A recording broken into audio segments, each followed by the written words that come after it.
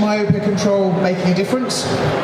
John Bolger, a consultant ophthalmologist who completed his training at the Royal Free Hospital and Moorfields Eye Hospital. He's worked as an independent eye surgeon since 1994 and is the founder and co-owner of My-iClinic. Thank you. Thank you very much. Thank you.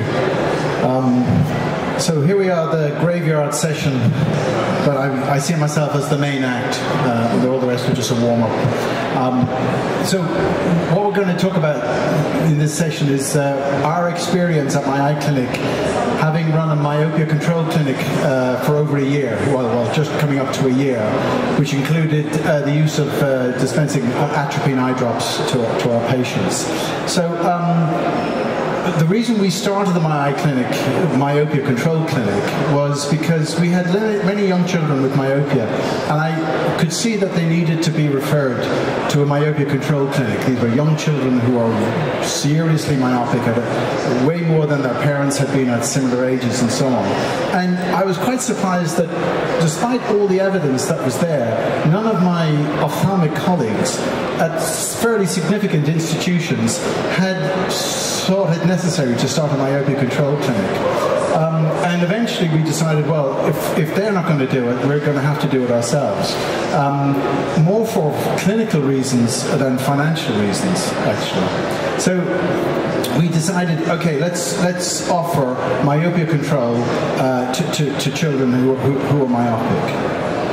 So we started just almost a year ago, and we were pretty rapidly inundated by cases of young patients with myopia who were quite surprising to us. So we had children younger than the age of 8 who already could not be a pilot. They'd gone beyond -6. And they hadn't even reached the age of 8. So if they wanted to be a pilot or a fireman when they grew up, it wasn't going to be possible for them.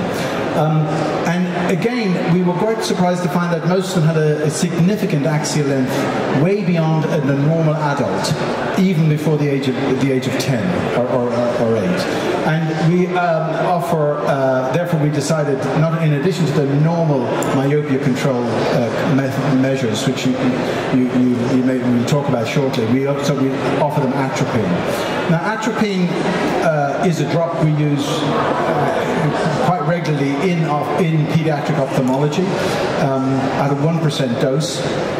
The dosage used in myopia control is 1/100th that of use in conventional pediatric ophthalmology, but of course it's used on a continuous basis. Now there isn't, strictly speaking, a license for the use of 0.01% atropine in children for the control of myopia, but you know, somebody's got to make a start. And there are many areas of ophthalmology and of medicine generally where a drug is used outside its license because it's so obviously beneficial. One of them would be aspirin. Many of us would take a gram of aspirin for a headache, which you buy over the counter, no prescription. But for quite some time it would have been illegal to take 50 milligrams for your heart, because it didn't have a license for use as an antiplatelet drug for patients with myocardial problems. But of course it does now. So there's a whole history of drugs finding a new application on the basis of being found to be useful in that condition. So we don't have any concerns about the safety and of course the efficacy of atropine eye drops in use in children with myopia. But we're still surprised that we're the only clinic that we know of in England and UK generally who is able to supply patients with atropine eye drops. So most of this has been covered by previous speakers, and I'm very glad to see that I'm not a lone voice in the wilderness, that a lot of my colleagues, both in the academic side of ophthalmology and many of the academic optometric speakers today, have been really hammering home this pandemic that we're facing of myopia. So we're seeing more children becoming myopic. They're becoming myopic earlier. their myopia is progressing for longer, so well into their 20s and even beyond. And many of the children we're seeing now will be among those patients who will go blind during their working life from myopia. So it is a catastrophic, it's cataclysmic what's coming, what's facing us. Our belief is that it's entirely due to the lifestyle of the 21st century. Previous speakers have talked about the reasons why we think we're seeing more myopia. We know it's not genetic, although we do know there are genes that can protect someone in a myopic-inducing environment from myopia, and there are also other genes that will encourage the development of myopia if the trigger is pulled. So if we all lived an emmetropic lifestyle, none of us would become myopic, but some of us are more susceptible than others because of our genetic makeup to being myopic. But it's not the gene that makes you myopic, it may just make you susceptible to myopia. And we're all familiar with the visual deprivation studies and severing the nerve and how atropine stops all those changes taking place. And of course, we have to think differently about myopia now, because in the past it was like losing your hair. It's something you accepted, there's nothing you can do about it. But now myopia is manageable.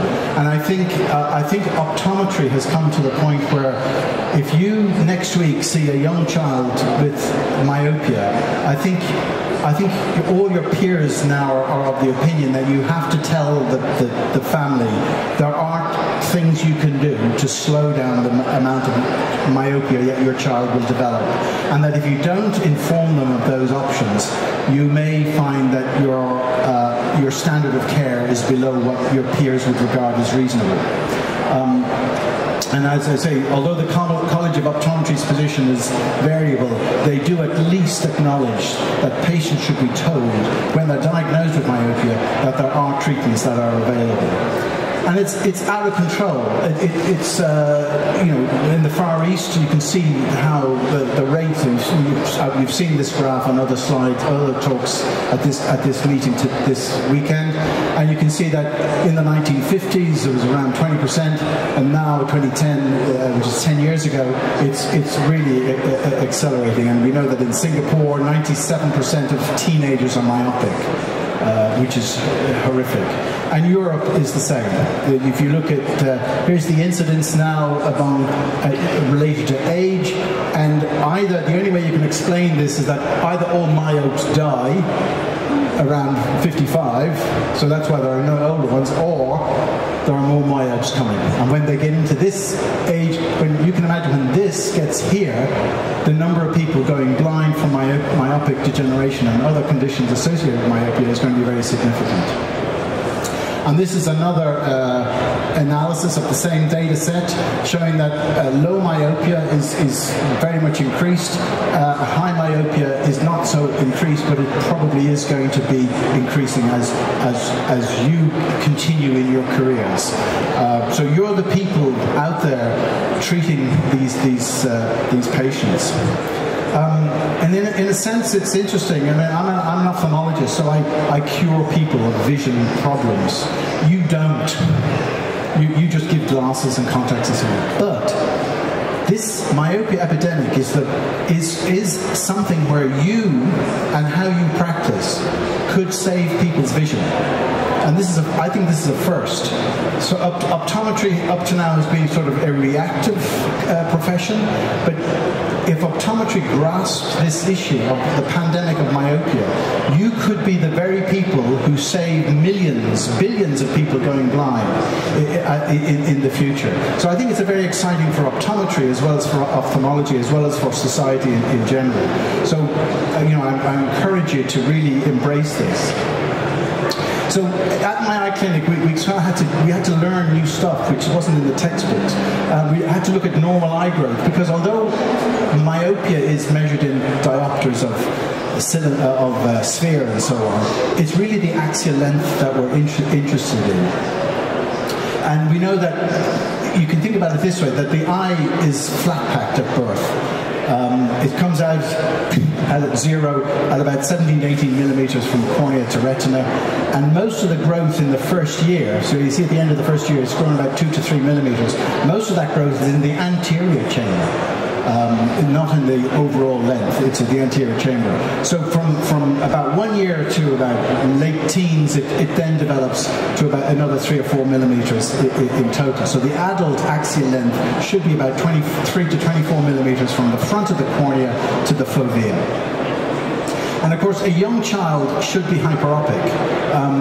So a 4-year-old, if you see a 4-year-old and they're plano, they are going to be myopic. And we have 4-year-olds who are on atropine, are not wearing glasses, but we know they are going to be myopic. A strong family history, a myopic lifestyle, and already at the age of 4, they're plano, they're 2 diopters away from where they should be. They should be about +2, so we know they're going to be myopic.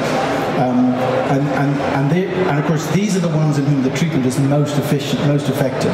The earlier you can find these children, the better, the easier it is. These are the ones who benefit from being outdoors and so on, as well as atropine, as well as multifocal contact lenses. And the whole process of emmetropization is failing.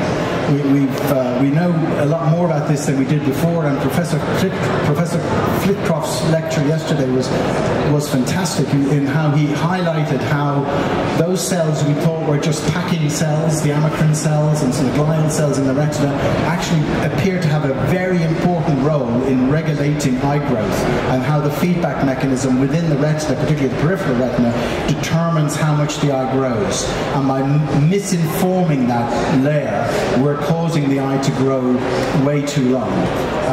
But as you know, we know the eye tries to reach emmetropia, so if it's got a steep cornea, it'll have a shorter length to make so that it winds up emmetropic, and vice versa. And this is failing.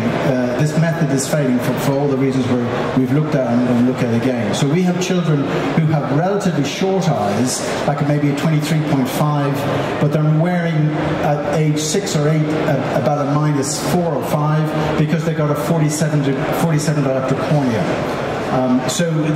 Whereas in the past that would have emmetropized itself, either a flatter cornea or a longer eye, but that mechanism isn't working, and we need to get back to it. So who are the children that come to our clinic? There are literally from all over. I mean, we even have patients flying in from Europe to come to our clinic. We were shocked when we thought like just local North London, if people come and so on. But we have patients literally from all over coming to them. Very often they're referred by ophthalmologists because we can supply them with atropine.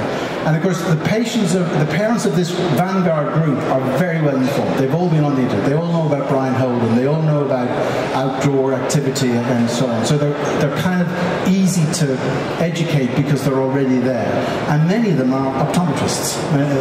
Quite a few. Sort of optometry is overrepresented among the parents of these patients. And a very effective way of helping those non-optometrist parents understand what we're trying to do is things like the Brian Holden myopia calculator. And it helps parents and children to get an idea of what it is we're trying to do for them, what myopia control is trying to do for them. We're trying to get them from this group, which is just glasses, into this group, which is doing something about it. And it's helpful for them to understand that. And of course, many of these patients, their parents are very concerned that their child already is much more myopic than they were at the same age. So it's typically the question of, well, I'm -8 and I didn't start wearing glasses until I was 15. My child is 6 and is already -3. So they extrapolate where they're going to wind up, and then they go online and then they realize this is not a good place for my child to be. And of course, the World Health Organization, that's this, and these children, you know, like if you take a 10-year-old now, he'll be 40 in 2050. That's 500 million blind, not myopes, blind myopes. So then you've got the glaucomas and the diabetes all on top of that, just from myopia. And of course, 500 million is the population of the entire EU. This is a huge number of blind people in the world, that if we don't do something about it, and it may be too late to do something about it for many of them, as you'll see from some of the cases I'm going to show, that it's going to be an enormous burden, social, economic, as well as just the burden of blindness that we're going to have to carry at this age. And 2050 is only around the corner. That you're seeing those people who will be in that 500 million blind people, you're seeing them now. You're giving them glasses now. And we know that you've seen the statistics. It's not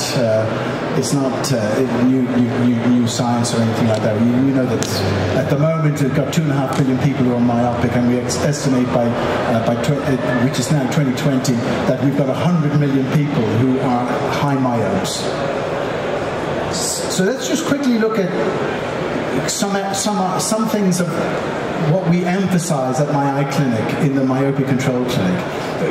I hope you're all familiar with this diagram. It comes from a couple of papers studies that were done where they know that if you visually deprive part of the retina, you take a chick or a monkey or something like that, you block half the retina. They can't see on that half. That half will elongate.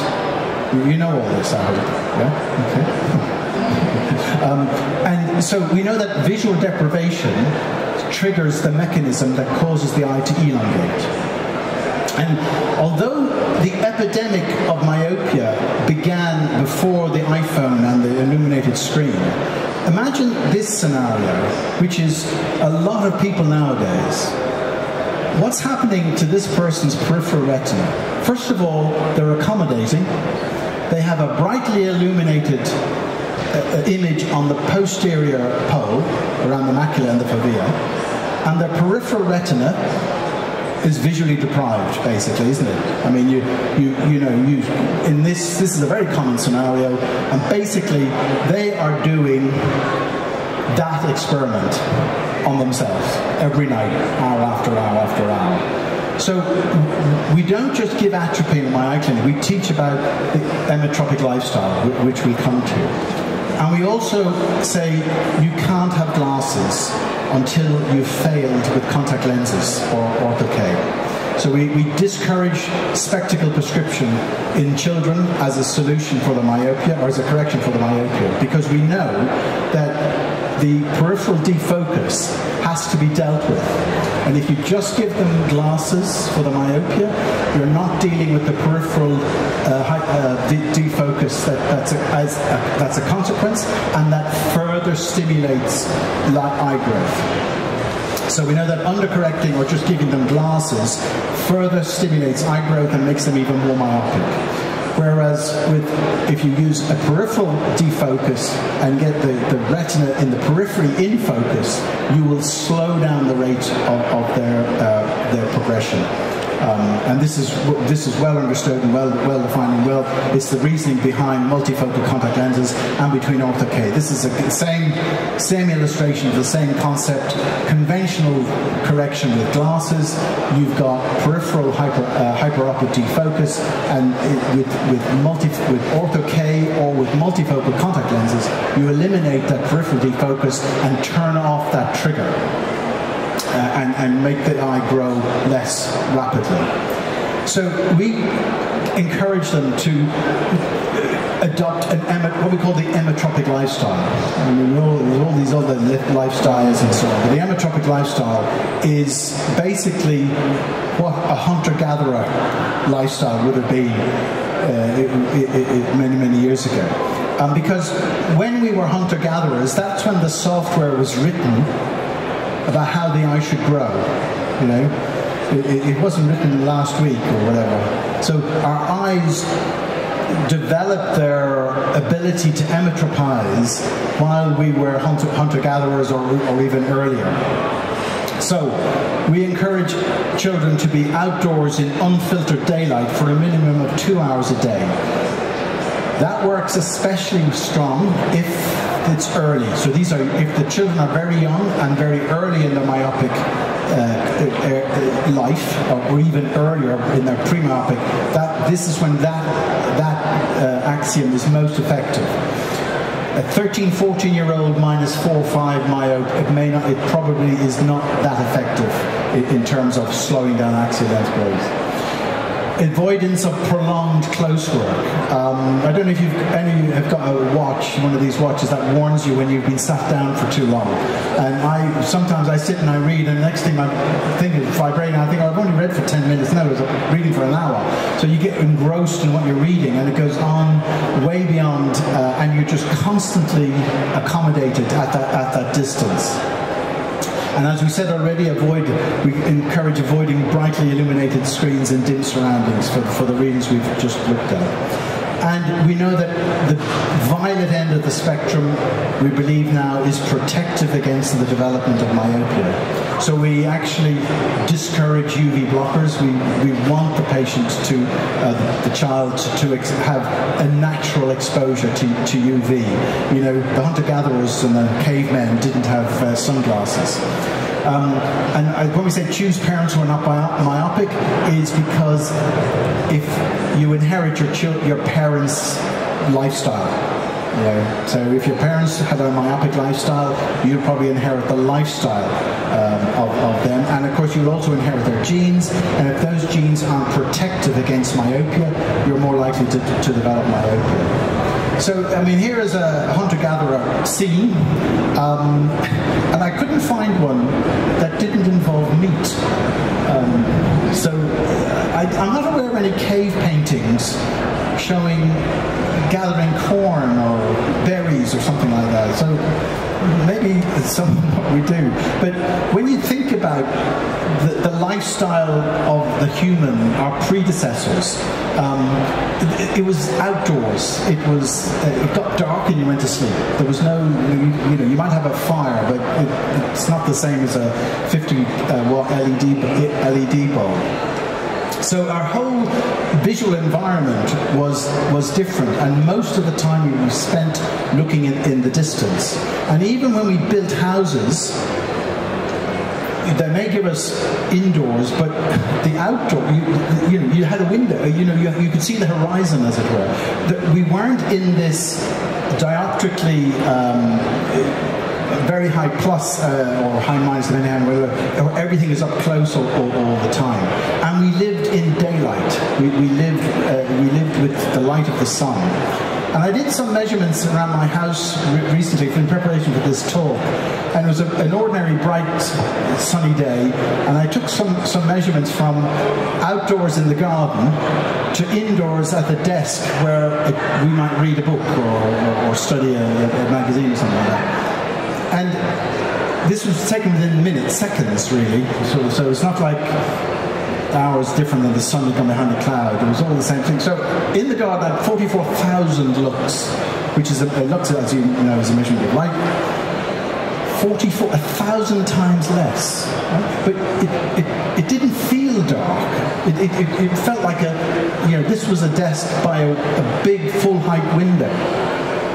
And of course, under cover, just under an awning or something like that, it's still 14,000. So you can see the huge drop in illumination just from going from the garden to indoors within seconds, the same level of light. So the amount of light we live in typically is way less than we're designed to live in, by a factor of 1,000. It's an enormous number. And ultraviolet, if we measured it outside, it was 1.4 milliwatts per cubic centimeter, a square centimeter, and it was like nothing inside. So this is the light we're living in now, largely. I mean, how many of us spend significant hours outdoors, and how many children do live in this light?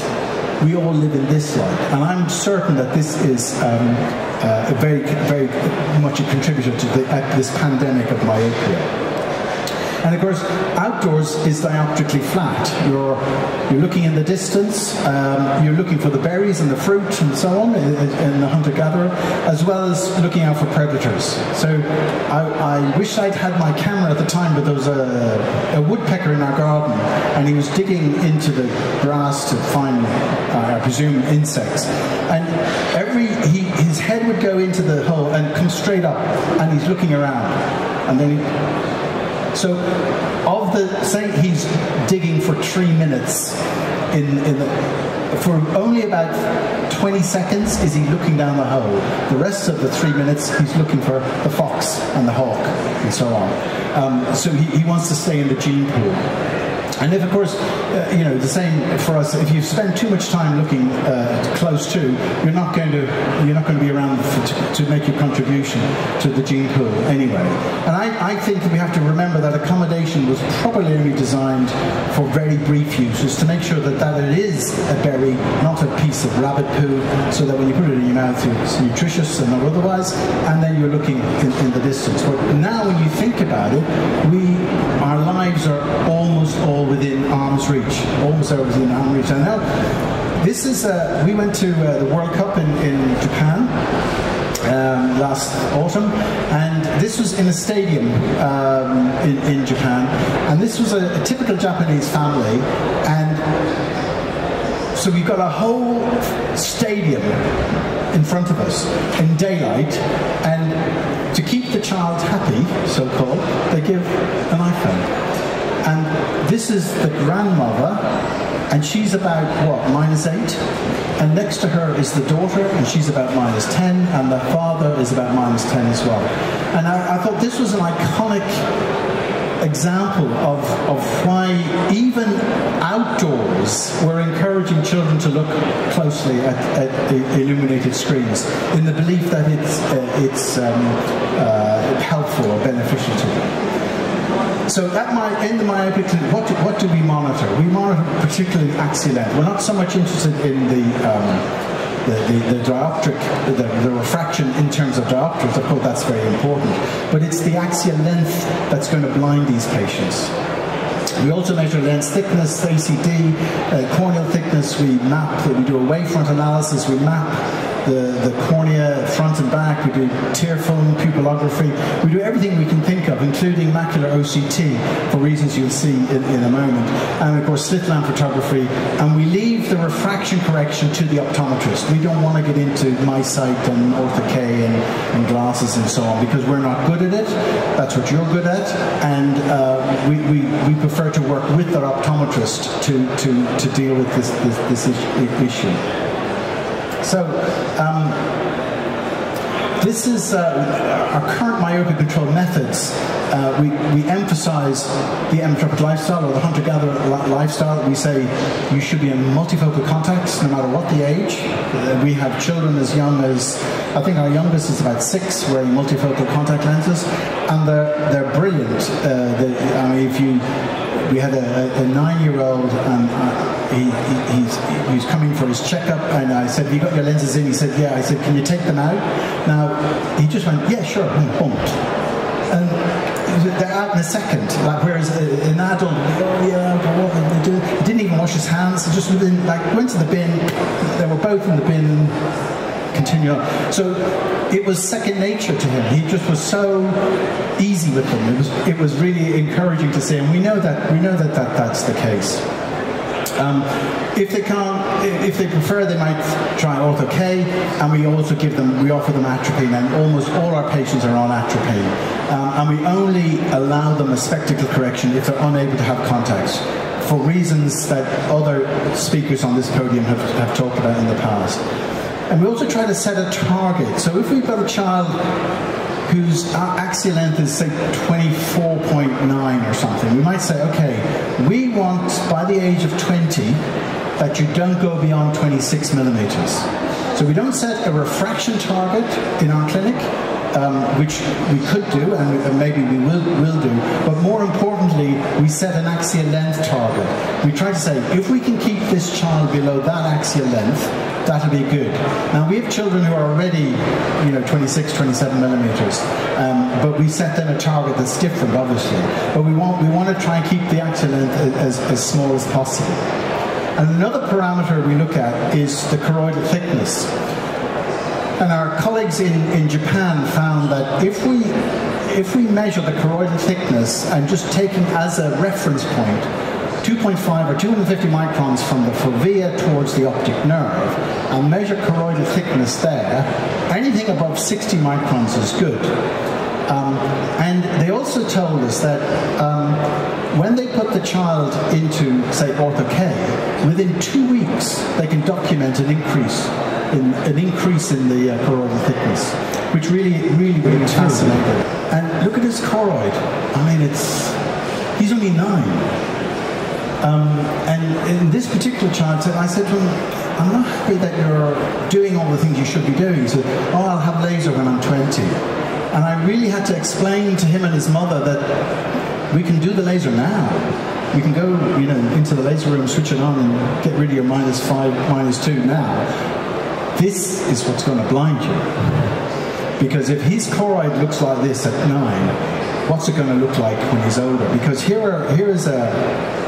this happens to be a friend of ours who went to their optometrist, and the optometrist said, I think there's something wrong with your macula, and she's a myope, and she's fairly asymptomatic, but this is her macula at the age of early 40s. No trauma, nothing. And then here's another patient. This is a 50-year-old patient.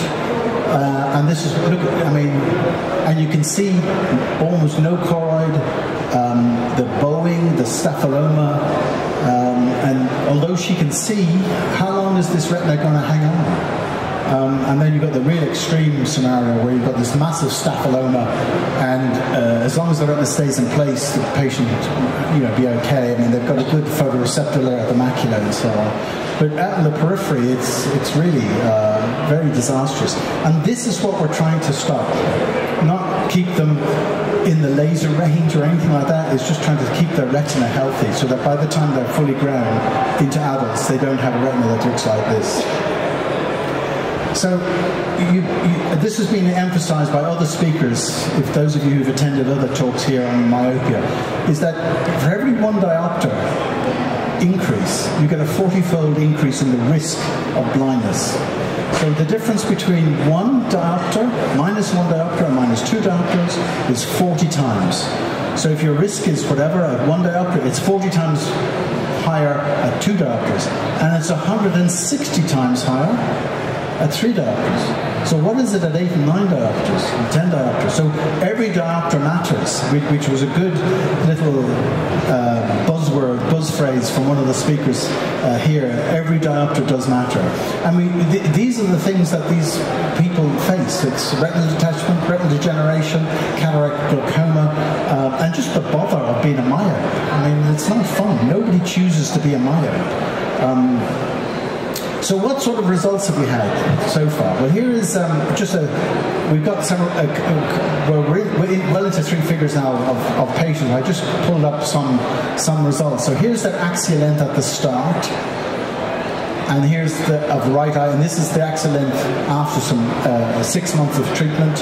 This is the change, and this is the left eye. Now you can see some of them are, here, this left eye of this child has gone from 25.75 to 26.05. That's 300 micron increase in 6 months. That's very worrying. And this is despite treatment and so on. But here's 2 cases that have done better.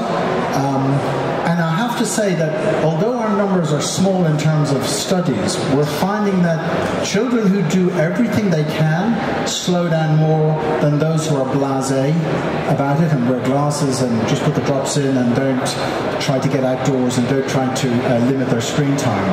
Those who really go for it, go for the whole package, the emmetropic lifestyle, multifocal contacts, or Ortho K, atropine, and so on. They're the ones who tend to be in this group where the axial length has not elongated very significantly. So, and which is summarised in this slide. So, as I say, we emphasise that the treatment is not in the bottle. The treatment is the whole thing, the whole package, as it were. And of course, you'll find this when if those of you who haven't found it already, is that when you say to children, families, you've got to get outdoors more. They say, "Oh, it's cold outside," and I say, "Well, there's only inappropriate clothing, not inappropriate weather." So we all grew up. Most of us of our age group grew up like where rain and didn't matter. And they by the time they get home from school, it's already dark, so there's no point going out. They love to read. I'm amazed how many of these young myopes are addicted to reading. They read almost constantly, books, laptops, everything. They read. They've read, War and Peace almost. And I think we should really stop praising children from learning to read. Even our own children, we were very proud of them when they could read, but actually maybe we shouldn't be doing so. We need to be thinking differently, which is something I'll come on to. And schools, of course, have other priorities. You go to your child's school and say, we need to build a Perspex classroom. I mean, they can barely keep the roof on the school, never mind building a new classroom and so on. So, and of course, it's all nowadays, everything, kids nowadays are always on their screen. Well, they need to understand that being on their screen, they're visually depriving the peripheral retina, and they're going to blind themselves when they're older. And I think there should be an app that says this, as it were. So, as I say, most of them really hasn't grasped it. So, but we make some suggestions. Here's an idea that could be good for families of myopes. So instead of sitting in the house, they could be using one of these. I did some measurements, and okay, daylight was 22,000 lux, and inside this thing it was 16,000. So a lot better. There was a minimal amount of UV transmission, not a lot, but a minimal. But at least it would be, in my opinion, it would be better to be doing your homework in this, or sitting out in this during the daytime, than being indoors at a desk with 44 lux and no UV. So these are the ways we have to start thinking differently about myopia. And of course, there may well be different subgroups. So one myope child might be myopic for a reason different to another myopic child. So a child with trisomy 21 or Down syndrome, that may be a completely different reason that child is -8 than another child of the same age who doesn't have trisomy 21 is -8. There may be ROP. We know that children with ROP get myopia as well, and that's possibly a completely different mechanism, or it could be exactly the same mechanism, because what happens to the peripheral retina in ROP? It's usually destroyed by either treatment or by the condition itself. So they may not have those factors that regulate the eye growth, and that's why the eye just keeps growing, because it doesn't know what to do with it. So we need to know more about this. This is all part of, hopefully, research that will evolve with time. And of course, different treatments may have different effects in each group. So what's good treatment for one group of patients may be bad treatment for another, and vice versa. So we need to know more about it. We only are scratching the surface, but we have to keep going. We have to keep doing something about it. So what next? I think even optometry is unaware, and even ophthalmology actually is unaware of what the impending cataclysm that's coming in myopia. As I said already, 500 million people blind from myopia, as I said, the EU population, and it's a bit like global warming and plastic. It's my responsibility. It's your responsibility. It's everybody's responsibility that myopia is stopped, because we know enough to slow it down, and we hopefully will know enough to stop it altogether within the next maybe decade if we're lucky. And schools need to realise that they're a hazard, that the school system is probably a contributor to the myopia epidemic, and they need to learn. They need to evolve and learn a new way of providing education without damaging the child's eyes and vision. One of my patients said, "Oh, my son is an optician, and he's developed an app that when it sees the child's face on the face recognition for a given length of time, it turns off." And I thought, that's very clever. So he's developed this app, so with the child on the iPhone, if he's there for too long, it switches off. And then he said, and he's been offered $3 million for the company.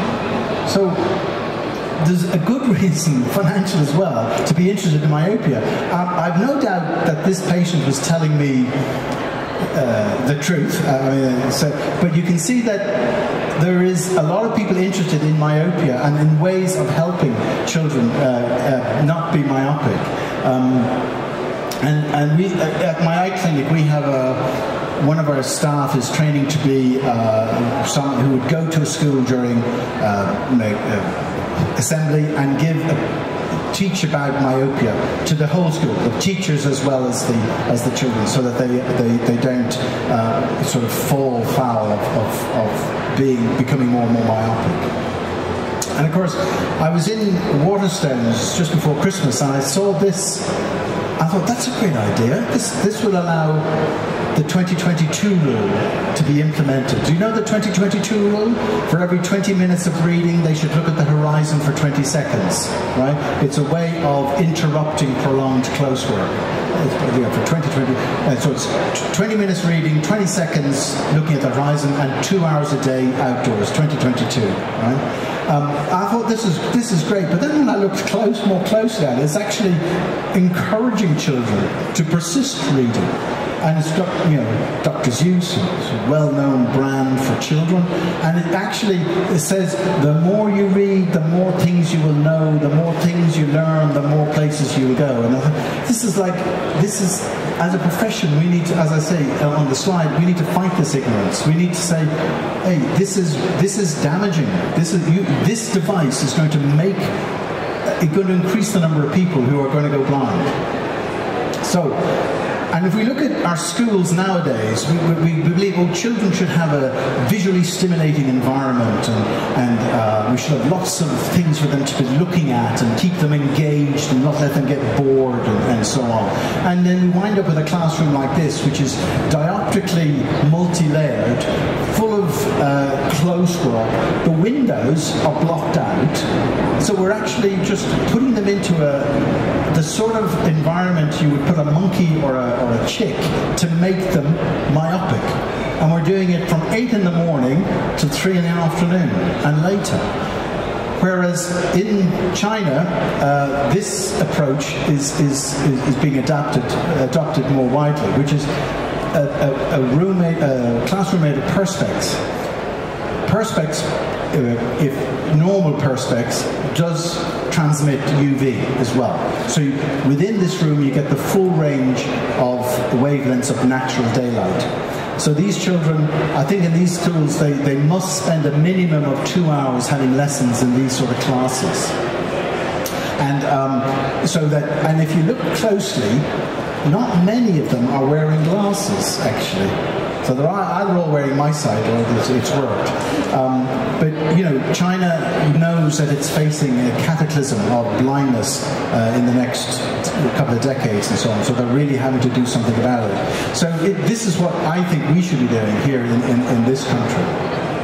So the last slide is we have to start thinking differently about myopia. Tear up your textbook, right? So don't give them a correction in glasses. That sounds crazy, but I'm not the only one saying that. I'm not the only speaker on this podium who said glasses is not option one. And you have a chance. Like I said earlier, this is an opportunity for optometry to save people from blindness. I know you find patients with glaucoma and diabetes, but then you refer them to someone like me to save their vision. But this is where you do the treatment and you save their vision. And I think this is a first. You're the first to the scene. You're the first, first aider or the first responder.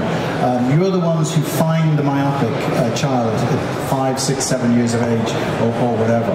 And I think it's important that you just start the conversation. You just say, even if you're in a chain that doesn't do MySight and so on, you still have to say, in my view, your child has myopia. You need now to think about his lifestyle or her lifestyle and how we're going to address this issue so that we prevent or minimize the damage that the myopia might cause to them during their lifestyle. And if you don't believe me, go and Google it. So that you tell them they need multifocal contact lenses. Many parents go, oh, they're really pushing hard. They must be in financial difficulty. They're trying to sell contact lenses even to children. But if you say go and Google it, and they do, and they find about MySight, and they find about multifocal, and they find out the pandemic of myopia, they will respect you as a proper professional and so on. And offer them your support and your professional treatment, and say, I would say, I know a lot of you don't do MySight, but I mean, if you do soft contact lenses, you can do MySight or natural view. So you don't, although you have to get a little stamp from Cooper Vision to prescribe MySight, I would say please do it, and then maybe get into Ortho-K so that you can offer what's contemporarily effective for children with myopia. And obviously, if they can't handle it, or the parents don't want it, or the child really resists, then they can have glasses. But please, make a difference. Those at the moment, the only way these children can have atropine is to come to a clinic like ours. But even if they come to us for atropine, we will send them back to you for the MySight and our Ortho-K. So please, as I say, try and make a difference. It's a very important. It's most important. It's the most important topic. It's probably at least as important as picking up glaucoma or even a detached retina or whatever. That's my last slide. And I know that you're all very reluctant to go. You've had such a great weekend. Obviously, I'm happy to take questions and queries. Either you come up and speak with me, or we have a roving microphone, I believe. Yeah. I think you got your hand up first, I think. We're always taught about the perils of UV light, so that we've all, on the macula, the lens, we've always been encouraged to give sunglasses, etc. Are you specifically saying that we should not do that? Yes. It's a bit like red wine. Shade. One year red wine is good for you, next year is bad for you, and so on. So yes, the evidence is that the blue end of the spectrum is protective, and that we shouldn't avoid it. Now, I'm not saying that children should be on the beach with no sun protection and so on, but in ordinary daylight, yes, they should not. They should experience the full. And that's the advantage of the MySight contact lenses. It transmits UV. Most of the other ones don't. But one of the upsides of why we like the idea of MySight from Cooper Vision is that it transmits UV. Thank you for your nice lecture. I'm very much wondering your comment. You have said in Singapore 97% children are mild, which I have seen 42 years ago when I worked there as an ophthalmologist. But you told that genetic has no influence on the myopia, rather it is environmental. But research said both are equally important. As for example, Chinese, Japanese, Korean in Asia, their children are too much myopic and they are growing too much. Yeah. So I am not sure which one I should admit and follow. But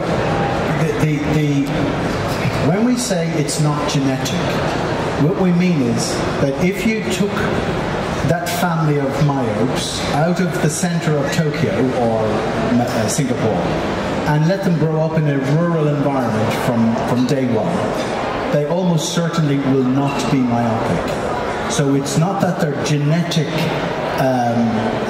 makeup determines that they will definitely be myopic. Now, if the same thing with height, so if somebody grows to 6 foot in one place, in another place, give the diet the same and so on. So that is genetic, the eye color and so on. It is in the code on the DNA. But myopia, we believe, is not. Susceptibility to developing myopia, yes, there are genes that make you more susceptible, but they don't cause you to be myopic. My second question, you told that do not give a correction in glasses. Yeah. In this factor, I found many children coming from the school sight testing program, or their parents are bringing to optometrist or the doctors for their myopic correction. So their 2-3 children are wearing glass, they are okay with it. And the school said he cannot read the blackboard things, so take the child to the optometrist or the doctor for management. In that case, usually still now, we and optometrists are prescribing the glasses. So if you say do not give correction in glasses, what is the substitute advice or management? I can't follow you. Can you repeat? Because you know that do not give correction in glasses. Yeah. A child came around 7-8 years old to a doctor or the optometrist for the myopic correction. If we do not prescribe any glass and he cannot see the blackboard, you prescribe them contact lenses or ortho-K. But the nowadays still the parents and the environment and the traditional way to prescribe glasses than contact lenses. The parents say, "Oh, I don't want my child having contact lenses." Yeah. Yes. Well, you have to educate them. You have to tell them that glasses will let them see the board, but it won't deal with the peripheral defocus, and it'll make them more myopic ultimately.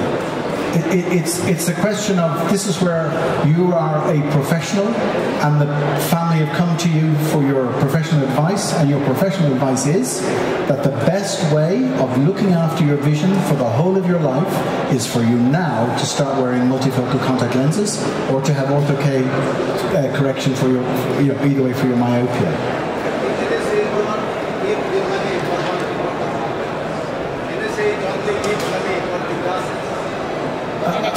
I can't.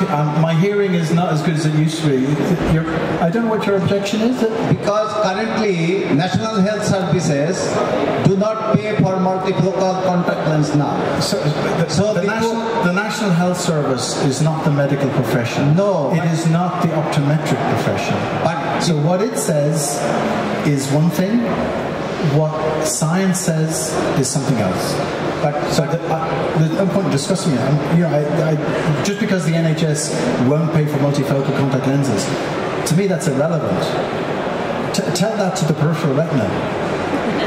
That's true, but our practice said about more than 60% come for the NSH patient. So what the NHS decides to do with an epidemic of myopia is for the NHS to deal with. But the science is the science. Okay, thank you. Thank you. One more question over here?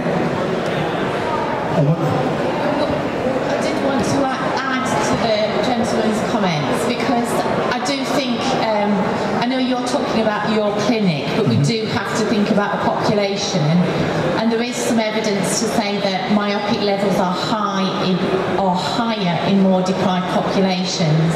So if we only are able to offer the treatment to people that can currently afford it, the divide, those people that are going blind are those people that can't afford correction now. And I know it's not your personal problem, but I'd like to know your answer to that problem.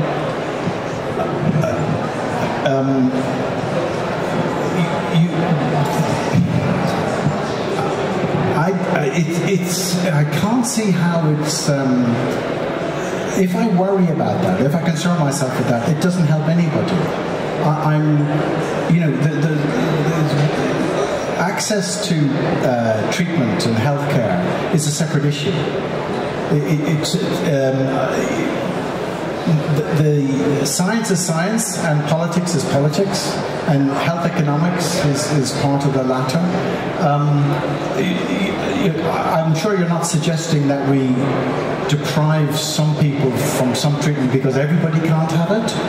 I mean, that's not a solution. And inequality is part of the human condition. It'd be nice to solve it, and I would support any efforts that would help give equal opportunity to everybody. I mean, I'm evidence of equal opportunity. I went to a scholarship to go to school and so on. I went to a free university. I didn't have to pay fees, etc. So I'm very much in supportive of helping as many people as we can. But yeah, it is the fact that some people will be able to access the treatment and some people, for economic reasons, won't be able to access it.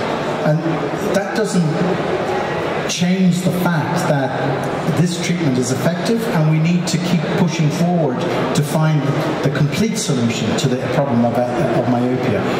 Like, for example, one of our visitors to the booth was -4. She was the first generation of myopia in her family. So if you trace her lineage all the way back to caveman and Stone Age, Ice Age man, none of them were myopic. None of them. They were all emmetropic. So what's gone wrong? That's what we need to solve.